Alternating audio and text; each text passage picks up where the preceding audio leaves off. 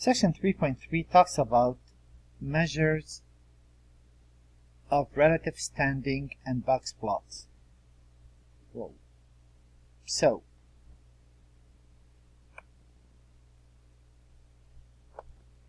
measures of relative standing. This is a quick way of figuring out how far a score is from the average. Definition of a z-score. Z-score is something we're going to be using for a while. A z-score is the number of standard deviations that a given value x is above or below the mean. Do remember, there's the mean. A mean plus a standard deviation, and a mean minus standard deviation, a mean plus 2 standard deviations, and a mean minus 2 standard deviations. We consider those to be normal. Anything above is too high and anything below is too low.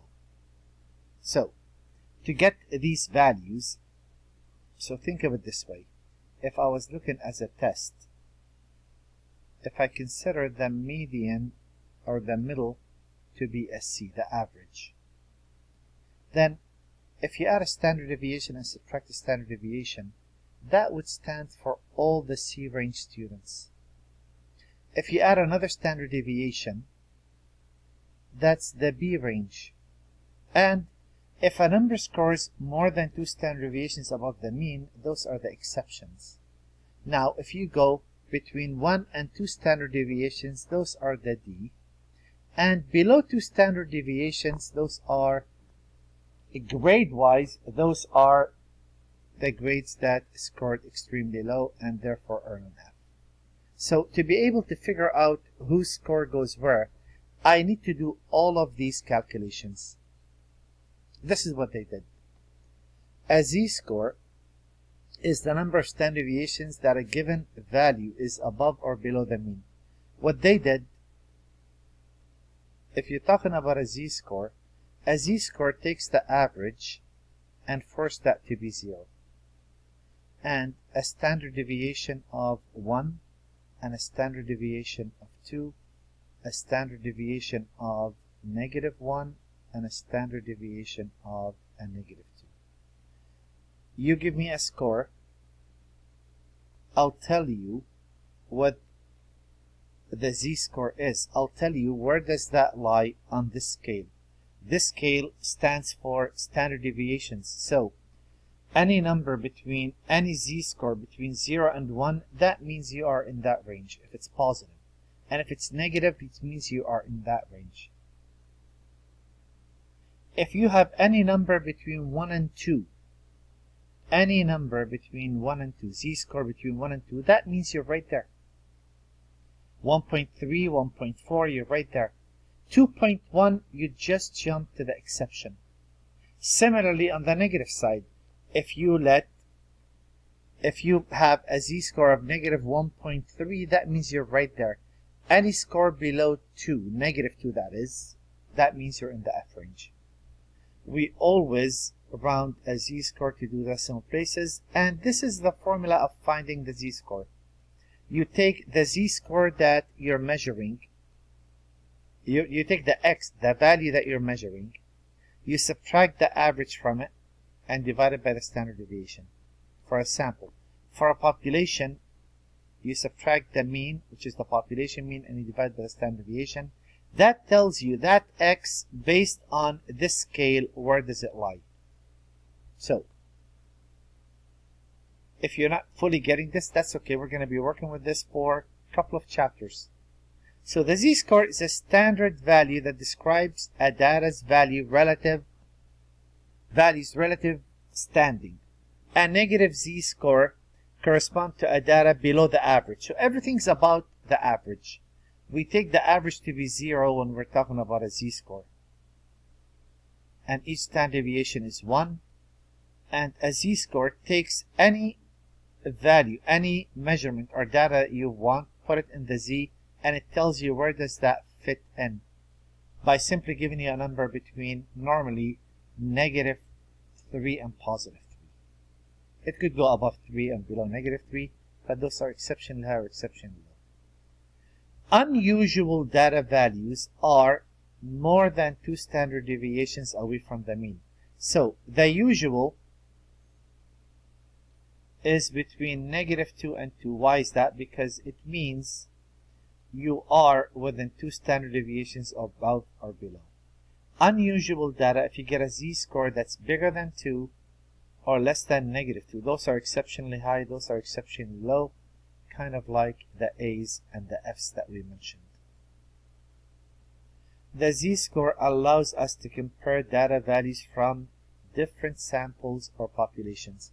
Instead of taking 3 different classes and figuring out the average for each class and the standard deviation and making all of that chart to figure out who gets an A, who gets a B, who gets a C if there's a curve, I could figure out the z-score of all the students and then I could compare them apples to apples. Very easy. And let's play with that a bit. 2 college roommates are taking different physics classes at a university. They agree to a wager regarding their midterm scores, whereby the loser must do the dishes for a month.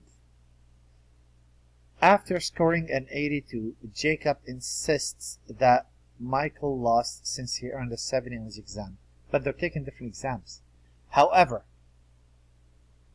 Michael argues that he performed better relative to the rest of his class than Jacob did.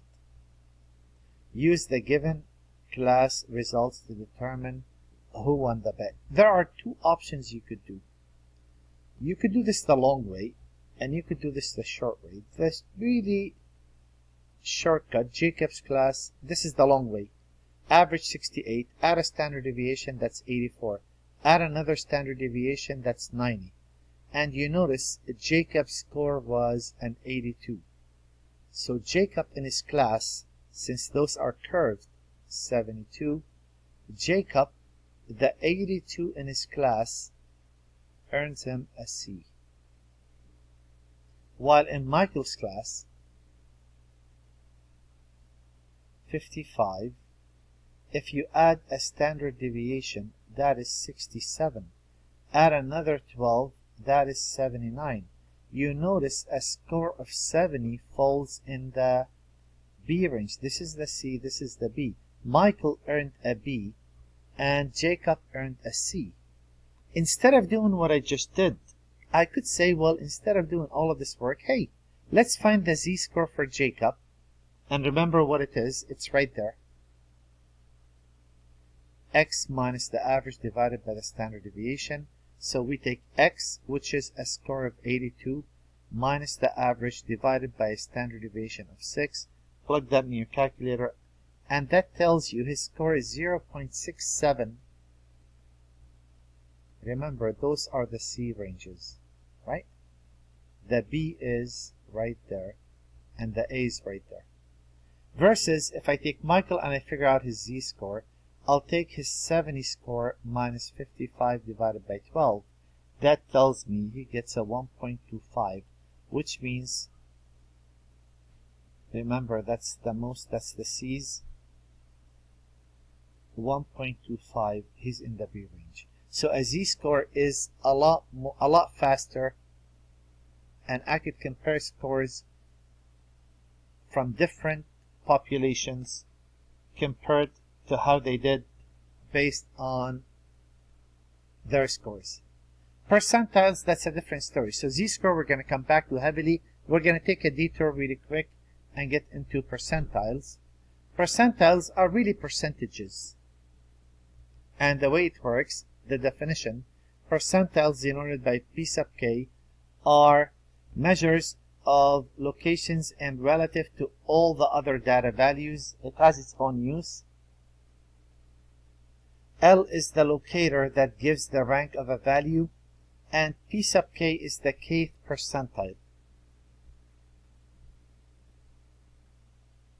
Percentile is nothing more than a percent, but I'll tell you why it's called percentile and what's so good about it. Finding a percentile associated with a given score, there's a formula. The percentile score, you take the total number of scores less than the given score divided by the total number of scores. So what percentile does, it tells you, if you say the 30th percentile, that tells you 30% of the measurements or the data were below this number you're going to get. So if I say the 30th percentile was 40, that means 30% of the students scored below 40. So if you have a score of 30th percentile, if your score is the 30th percentile, that means you did better than 30% of the class.